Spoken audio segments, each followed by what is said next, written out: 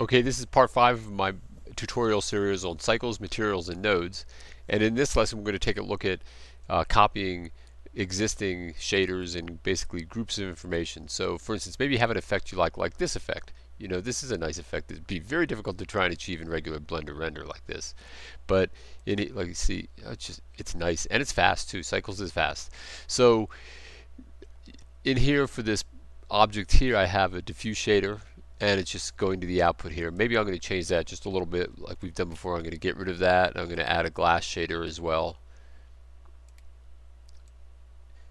to this, and I'm going to add a mix shader.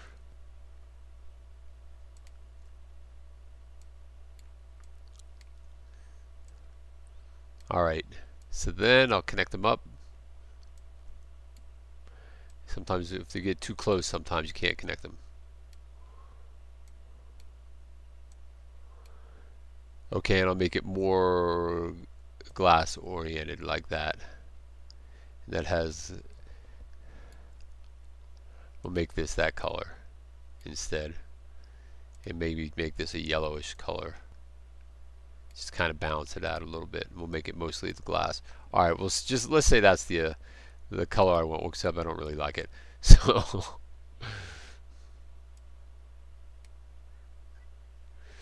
all right, yeah, okay. Well, for good, it's good enough for the moment until yeah, all right. So, well, if you get something that you like. So, let's say we have this all together and you like this particular material and you want to use it again in another object. So, what you do is you can group these things together. It's kind of like grouping an object together. And so, what I'm going to do is I'm just going to take these bounding box. Notice if I click this line is a little more highlighted than these other lines.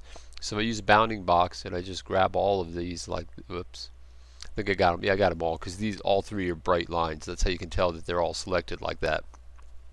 And the most recent has a border around it. And then once it's in here, I can press Control G, just like regular grouping, and it adds it to a group.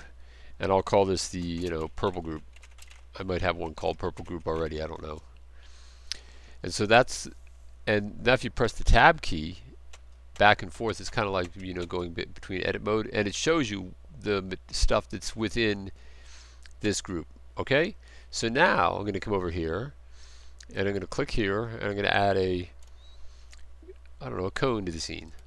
Now the cone is below the scene. When you're in this rendered mode, you can't look at your widgets and things like that, but so I'm going to guess where it is that it's below the surface. Yeah, it is. I'm going to guess moving it with, and I'll move it over here and I'll scale it down. Alright, and there it is in the scene like that.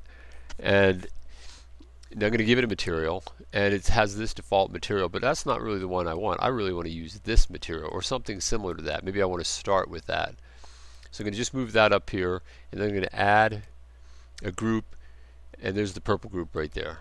So I've added the purple group, and suddenly these just kind of don't apply. Suddenly we're using this. I mean, in fact, if I tab this, you can see now it's a group, and it's associated with this same one, so much so that if I was to change the color in here, it changes both groups. Alright, so, but like is common in typical Blender fashion, you can come up here to this button right there. See, it says display number of users, click to make a single user copy. So I will.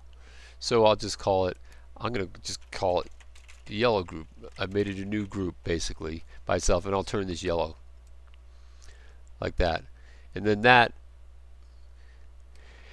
becomes its own group for this project. And you can see how these don't really apply in the sense that if I come up here and if I shrink that first, whoops, and I cut that, and I cut that, and I cut that, you can see I still have access to my object. I go back into tab mode, and maybe I make it green. Green works a little bit better in there. In fact, since it's green, I'll call it green group.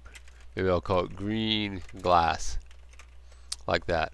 And then if I go click this one, go look at purple group, There's the purple, stuff like that. So then you can, when you get a nice cool material like this that, I'll use in one of my stories, because I'm going to use Blender for real-time storytelling here in the near future, or near real time. What allows it is cycles. In fact, on one of these lessons, we're going to do a comparison between cycles using GPU cards or GPU processing and CPU processing, and I'll show you the difference, because on my system it runs about well, let's see. Well, let's find out. This is okay. I'll just show you right here. We'll just run over to the render tab real quick. That was, I'll just one click in and one click back. I mean, it's so fast. It's less than a second. It doesn't even show it on there. Let me see if I can make it so it even 0.79 seconds. To do that at, let's see what my preset is. It's probably a 10 on the integrator. Let's see, on the preview is 10, alright, but only 0.79 seconds. If I come up here and I change it back to CPU performance, if I zoom, now watch this.